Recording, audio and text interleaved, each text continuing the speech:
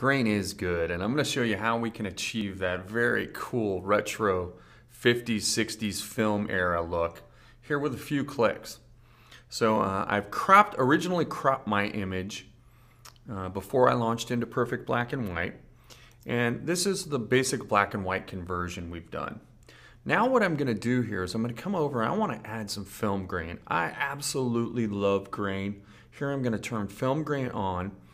And we're going to go down and I'm going to get here, scroll on down, Delta 3200. Absolutely love the grain structure of this film.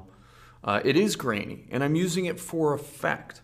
And here I can adjust the amount up just like this. Absolutely love that. And I can even bring it up just a bit, adjusting the side slider there. I love that look. I can now come in, let's add a finishing touch here with a border.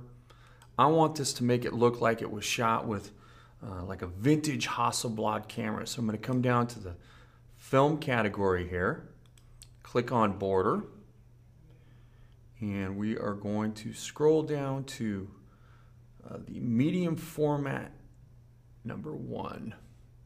There it is. I'm going to rotate this around.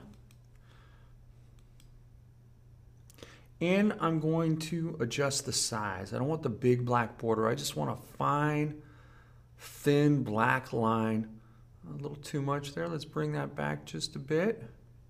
Just a little hint of an edge on the image. And so adjusting that, there we go. That's what I'm going for. Make it look like it was shot with a vintage camera from a bygone era with a few clicks.